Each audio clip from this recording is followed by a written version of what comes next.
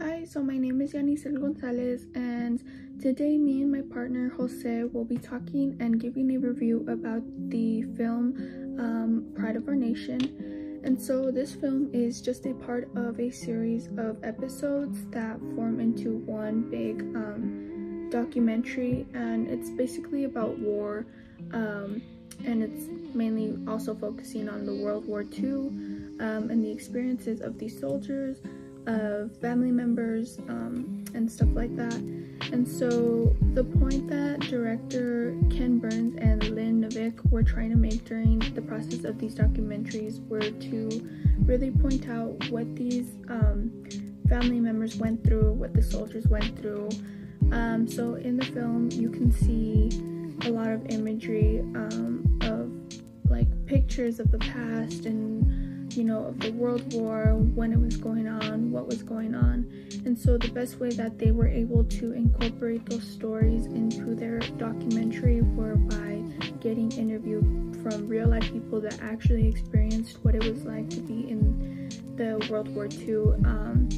And so, I mean, in the film you can see plenty of people, family members, soldiers themselves, talking about what their experiences were like and how they went from being innocent and going on about their everyday lives, specific soldiers just becoming very cold-hearted, feeling trauma, coming back from the war, a completely different person, different mindsets. And so there's also this one specific clip starting in the beginning of the film where one of the soldiers is talking about his experience and before he even went to the war, and how he knew that he was probably not gonna make it. Him and his older brother had already been enrolled into the war, and so he basically was telling his sister, like, hey, I need you to step up for me. I'm probably going on this mission and not coming back. Like, I need you to face the fact that this is something real, this is something that's going on. And so in this film it really does get sort of a sense of heart of what us viewers were like, want to put ourselves in those shoes and hopefully not experience that again. And so this specific documentary really bases off specifically from 4 American towns: Mobile, Alabama; Sacramento, California; Whitesbury, Connecticut; and Lorraine, Minnesota. And so, I mean, from these towns, we get what was going on during that time, how the women had to step up and really put in the works to create something, and work in the factories, and really just not depend on the men that were around anymore, because that's something that men were always assigned to do. And so overall this film was very heartbreaking. It just was heartfelt because of how traumatizing you realize that those experiences were, not only for like the family members but for the soldiers, specifically the soldiers who had to go into war and just lose loved ones while they were there.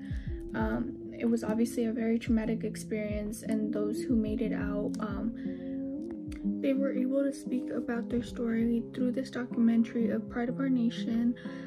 So overall I think this film was very great in forms of like educating us and telling us, like, hey, you really need to pay attention to these parts of history because they're a part of our history, American history.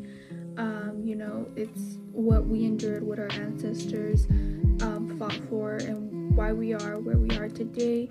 And now I'm gonna hand it off to my partner Jose so he can give his perspective on this film. But in the meanwhile, I will also give some sort of imagery, show images of the film that were showed to us. That way you guys can sort of see that as well. Thank you.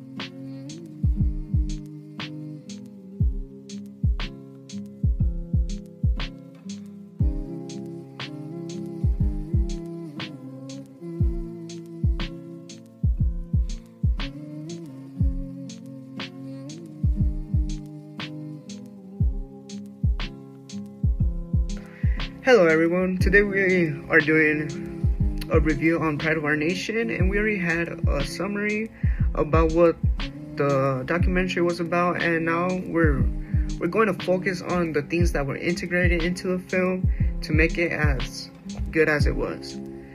Well, for starters, we'll do the scenes that were in the film that were backtracked to World War II. So they had the battles that were going on, and you could see when people were arriving in the ships and going into battle, which for my part, I feel like it was really helpful to like see it and be able to kind of live what they were living. And other than that, we have the music that was integrated into the film. The music that was integrated to the film was mostly based on the scenes that were occurring at the time. So, for example, we had a wedding throughout this film, and the tonality of the music was more of like, it went with the feeling of a wedding.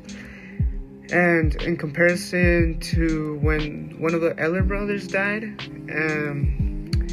that the tonality of the music was much more of a sad tone. And going on more with the Walter and Roland elder brothers, so there were two brothers that went into battle together, and unfortunately one didn't come back, and we have Walter saying his story and like what he lived through in that time and even now.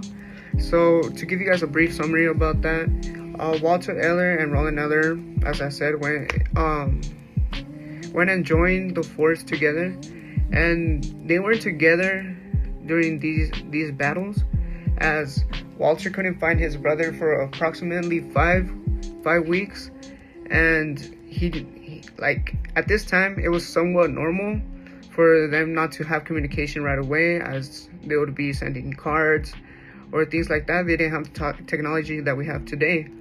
But after a lot of time passed, he got noticed that Roland and his whole squad that was with him unfortunately died, and it was something that really struck Walter.